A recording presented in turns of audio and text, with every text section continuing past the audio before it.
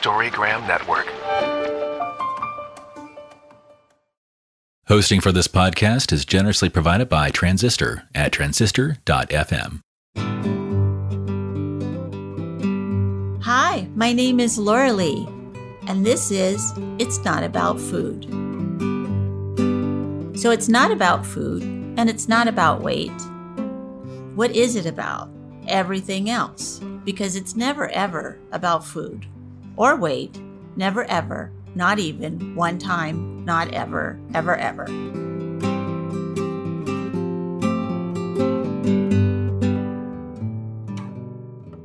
Hello, everyone. This is Laurelee Roark from It's Not About Food podcast.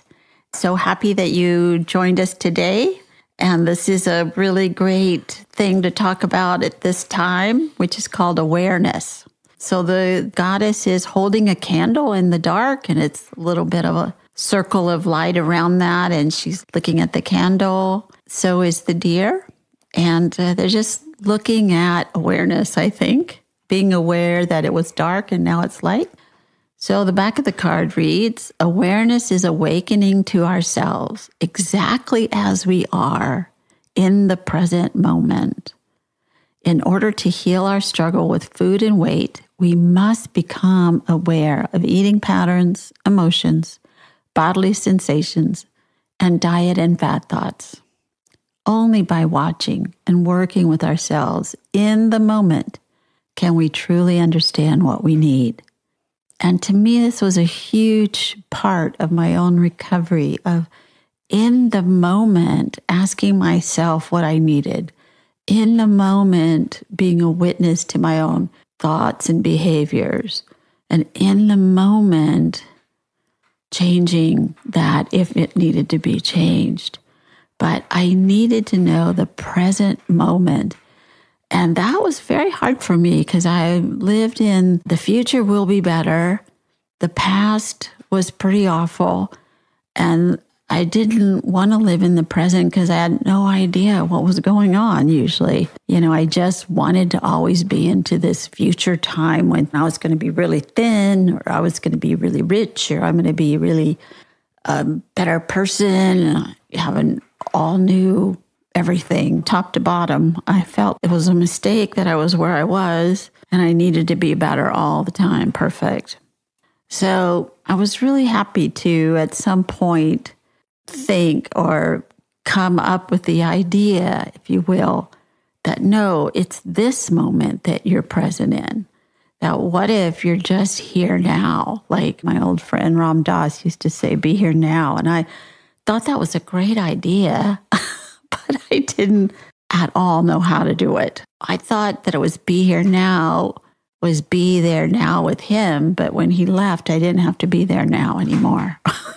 So it was a really weird thing. I had delayed reactions, and it was very hard for me to stay in the present moment, but I've learned how to do it. And I think this is something that my next guest is very good at, is staying in the present moment. And I've known her for a long while, and I've seen her have to be present in the exact moment she was in. And it's a beautiful thing to witness somebody else doing that too. So it makes it maybe a little bit easier when I have to do it, to think about her that she can do it. So anyway, I'm going to introduce Margaret, and she's going to tell us what she's up to, what she's doing in her life, and how she works with awareness. So hello, Margaret. Hello. Thanks for having me. So what am I up to in my life? And how do I work with awareness? I think it's interesting you mentioned how before you were often ahead or behind and not really in the moment. And that's something I have in common with you and probably a lot of other people. And I was often feeling bad about the past, or it was definitely fantasizing and somewhere else, not dealing with now at all. And I think that when you were talking about it, I ended up sort of laughing because I do think I've become better about living in the moment.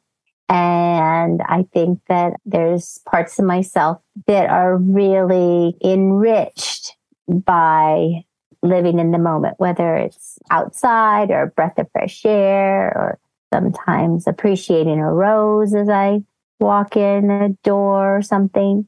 But the other thing I thought of was when I think of those struggles, it was very, very intense when I was in college. And I was in college for a long time, actually. So it was intense while I was in college, which was over 10 years. And what I find interesting is I'm going to be 62 this week.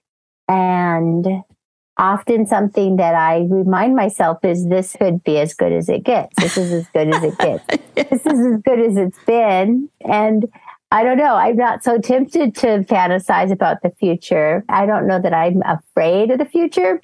But anyway, I just wonder if at certain points in people's lives of development, if they quit kind of fantasizing about the future because they're so old.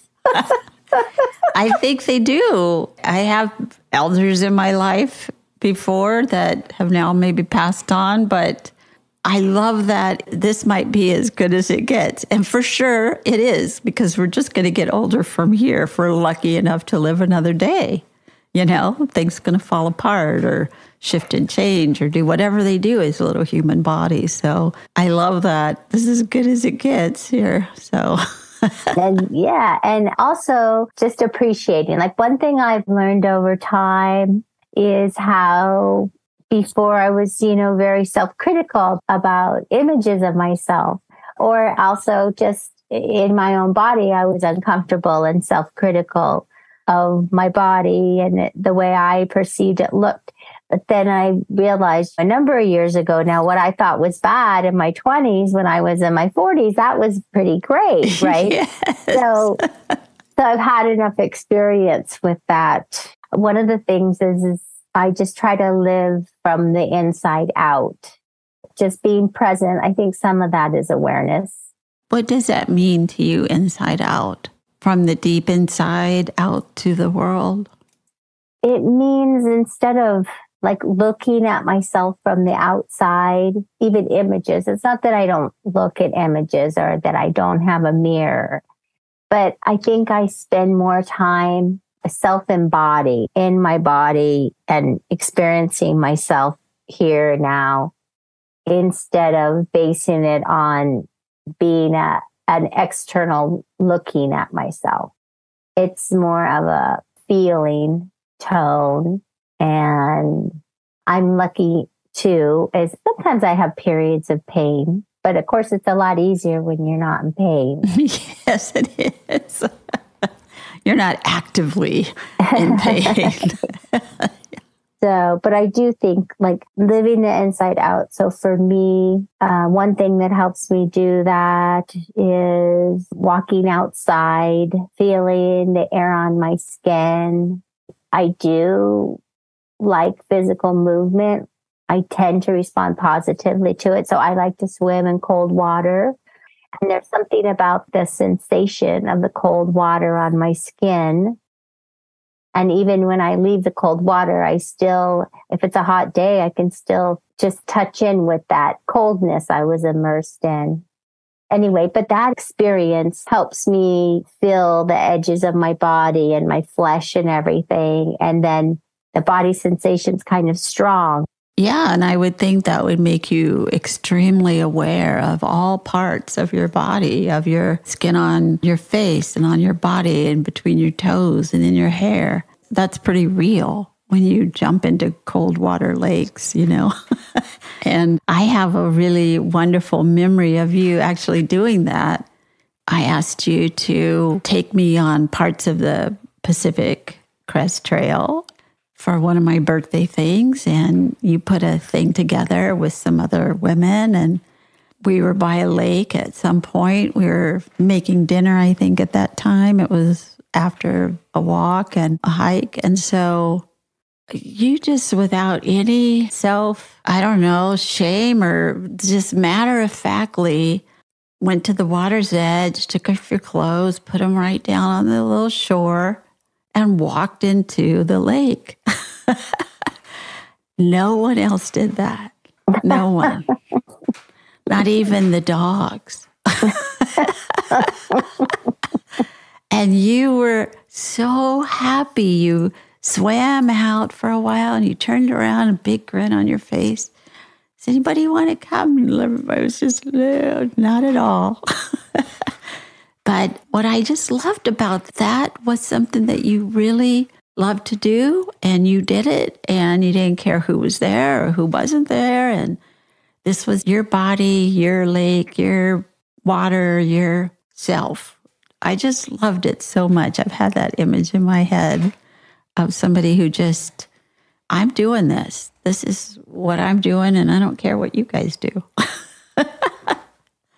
So thank you for that wonderful image that I keep with me of somebody truly just letting herself do what her body's asking her to do. Yeah, it's kind of it's an embodying experience. It's kind of spiritual in a way to do something that helps you feel your body. For me, anyway, I don't know that it's that way for everybody. No, I could completely see that. There was a part of me that was, I could do that too, but I would never do it because I don't like to get in lakes. I think there might be a sea creature in there that would get me. If I can't see my feet, then I'm worried about it, so. Yeah, it's not everybody's cup of tea. The creature from the Black Lagoon ruined me for my whole life of being in water I can't see my feet in. Anyway, so tell me, what do you do in the world other than jump into lakes? That's what I was going to say, is that right now, recently, I feel like I am working. I take older people on tours, on the road tours, and I'm starting that again. And I do work in fitness. I'm a senior personal trainer, or fitness trainer for older people or people with disabilities. And all of that work was shut down during COVID. And that's starting back up. But I feel like I'm learning how to live in this part of the post-COVID world and period of life. I actually really had a lot of benefits from the period of time when COVID shut everything down. One of them is my daughter came home and ended up, she wasn't going to stay home, but she stayed home for a while. And that ended up being a really good experience because before, when she lived at home, it was before she went to college. So I was her mom. And I felt a responsibility to play a certain type of role as mother. And then she went to college and she came home and ended up staying here. But I didn't have the same level of responsibility around that. I didn't have to feel like I had to direct her ship or something. Yes. And there was, just because of COVID, other than taking care of our well-being, there wasn't a lot of striving. There wasn't a lot of external needs. And actually, I think that then I got to sink in and be maybe not a mentor, but live my life in a way that I got to be a different type of mother or a different type of example. Anyway, I've always had a garden. I have a community garden. And as soon as things shut down with COVID, it was March or something, March or April, and I planted the garden early because I was thinking, maybe supply chains are going to get messed up or something like that. So the whole time, and still, but it's not all of our food comes from the garden, but my relationship with the garden, I think, is something that she's been able to sort of live with me. She hasn't taken over the garden, but I think it's something that she's been able to value. And I think that the non-striving, there's a lot of elements of the way I live my life that it's turned out that I think she really values. Yeah, it's sort of like COVID, but also you taught her that principle of chop wood, carry water, that sort of meditative just do the next right thing. And so it makes sense. We're in a world pandemic. Let's make sure we have food. We don't know what's going to happen. And she was just right there along with you, learning that as well. It was a beautiful story. Yeah, and those basics are what kind of help me stay grounded. There's a lot of value to those everyday things. Definitely. And do you find that your clientele, the seniors that you work with and take them on trips, how are they with awareness? Are they staying in the moment with their old age and creaky knees and whatever happens with them? And, how is that with them?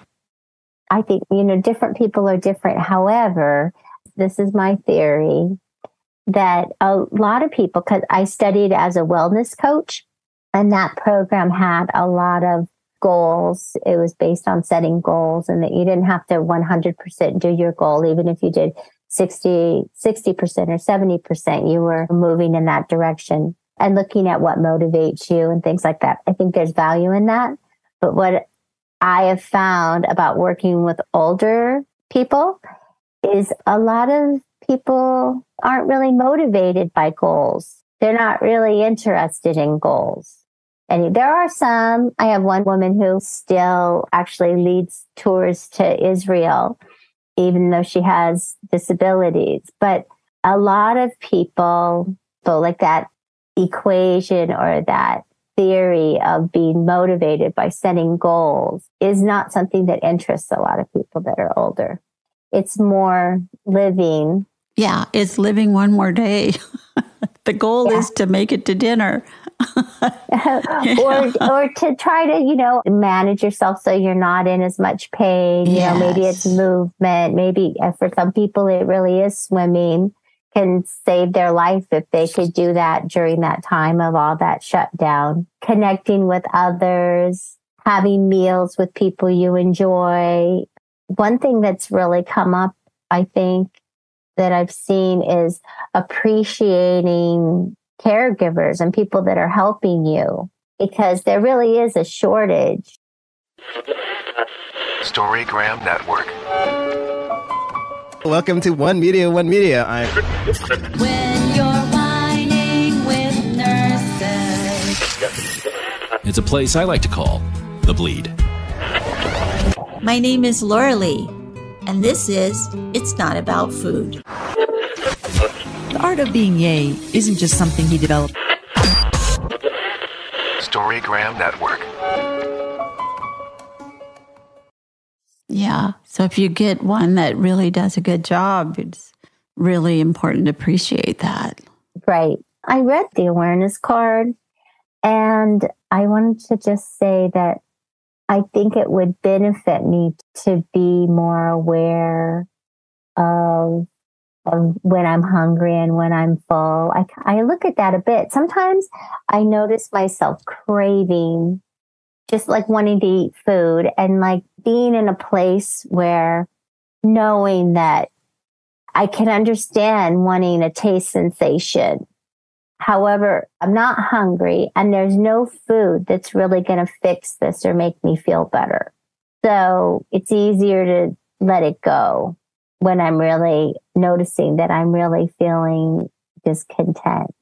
And that's the awareness part, is to be aware that the signal for let's eat something isn't always because you're hungry. It's because you're sad or you're too busy or you're tired, whatever the feeling is. It's really great that you see that. Then you can match it.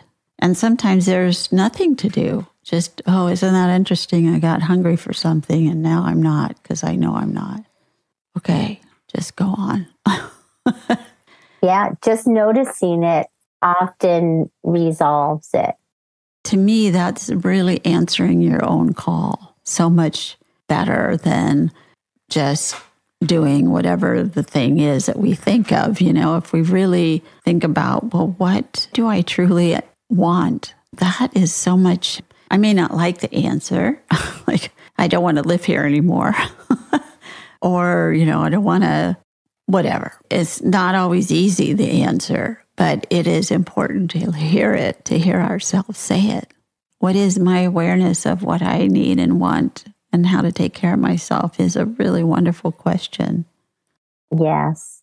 And then sometimes there's parts of this. Well, I have to just admit, I think I've been doing this 9 years. And I probably honestly would, at the beginning, would hope that there would have been a different outcome. You'd be a different person, different looking person. Yeah. I'd be smaller, right? I'd be smaller, and I'm really grateful that I'm just, relatively, that I'm healthy and comfortable in my body. And one of the things that helps that is actually, so I don't have this yo-yo thing happening in size. And I think it's less emotional yo-yo. Here's a perfect example. So in May, I had the first tour I'd had in 3 years. Wow. And when I do those tours, it's dress casual, business casual, I guess, or something. I can be relatively casual, but I like to look good enough that my clients want to be with me. And it helps if it's somehow colorful enough that it stands out a little bit so they can see me, right? Right. Often one of my refrains in life, if I'm uncomfortable, can be that I won't have anything to wear, that I look fat, or that nothing will fit you, and nothing will fit me, and that I won't look good and be uncomfortable. Whole refrain. However, since I have been accepting myself more, I haven't yo-yoed as much. So I'm sure it came up a little bit, like wondering what I would wear. And then after 3 years, I went and I had clothes. I could still wear my clothes. Of course. And they still look good. And there are colors that have changed or something. But that was such a relief.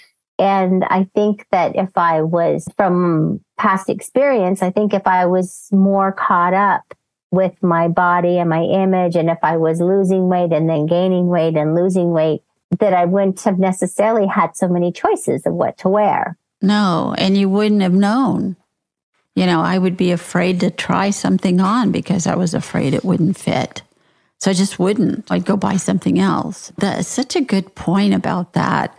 And I think a lot of people found that through the pandemic, that I could actually wear my clothes that I had before, because I didn't, get really big or really small. I just sort of stayed the same with whatever. I got older, got 2 years older.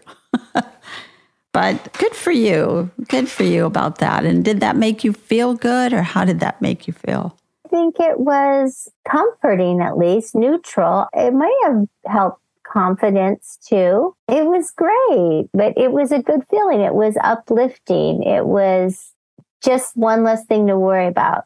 And also for me, when those thoughts come up, when they start to come up, it's almost like they're like an old friend, like I'm familiar with them, oh, here you are again. And it helps to just be aware that they're there, or how they're affecting things. But what I find is that I have enough experience to know that when they come up, they're just a sign and exhibiting that I'm worried about something else, that there's something else happening, and that they're like the forerunner or something. I love that so much. And tell me, do you notice, I'm just sort of wondering, because I do know that you do these tours with the seniors, with older people. Are they more in the moment than your age group or my age group? Well, I would be one of those seniors too, I guess. But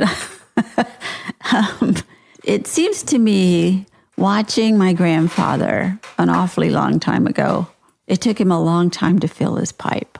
And then it took a long time to get the match to start to burn the tobacco in the pipe. And then it felt like it took forever for him to smoke that one pipe outside. And he would just sit on a bench. We called it Daddy's bench, and just sit there for a really long time. And I remember thinking, when I get old, I'm going to have time to do that. And I could have been like 8, like I didn't have time. But I couldn't sit that long. It didn't feel like I could. Do you see that with them? For me, creating a positive experience, travel experience with them, is that I need to not build in so many things that they're rushing. And in order to get an interesting winery in, it's not worth bypassing an hour of rest in the afternoon. Oh my God, it's such a great lesson, isn't it, for all of us? Yeah, it's really easy in our culture. It's permeated everything about, in a hurry. It's like a merit badge or something of, I'm really busy. I have a lot to do. And I have a perspective on that lately because I work with a lot of older people. So we're talking late 80s, 90s. Actually, on my last tour, I had a man who turned 100 the next week, 100 years old. Oh my gosh. Yeah. Good for him. It's like, where are we rushing? Why are we rushing? Where are we rushing to? I mean, we're all going to end up in the same place anyway in the end. And do we really want to rush or feel like we're rushing to get there? Anyway, it's an interesting concept. And yeah, you can't really rush my people because they do move slower. And my main objective is that they have a good time and that they're safe. So I just try to set things up so that it's successful. And I've been doing it 10 years and people are still coming back that started touring in their 80s. So I think it has been pretty successful. So great. Yeah. Yeah. And I love that. It seems like, maybe the older you get, the less you want to rush. And it's like the younger you are, the less you want to rush. I mean, I can remember walking my granddaughter and she needed to stop the walk and bend down and look at an ant for a really long time. And I was like, and I had a schedule. I need to get to the playground. You need to play. Then we need to get home and we need to make dinner. So that's what we've got going. But to her, the whole thing was play, whether she got to the playground or not. This was what she was doing, looking at this ant. And I had to just set my own timer to her when I watched her. Right. And it sounds like, and there was a level of awareness. She's stopping and am I going to grab her and just drag her along? Right. Or are we going to experience this together? Yeah. I had that happen. It's been slow in coming. It was harder for me before. The other day I was at the beach and I had my dog and I was at Stinson and I like to walk all the way out and I like to walk around the bend because I enjoy the Bolinas Lagoon a lot. So that's my goal, to get around there and enjoy the hills from the Bolinas Lagoon. There was no wind. It was fabulous. My dog decided about 2/3 the way out there that he just needed to stop and dig a hole for his ball. He really didn't want to walk anymore. He didn't lie down and go on strike that way, but he dropped his ball and then he just started digging holes.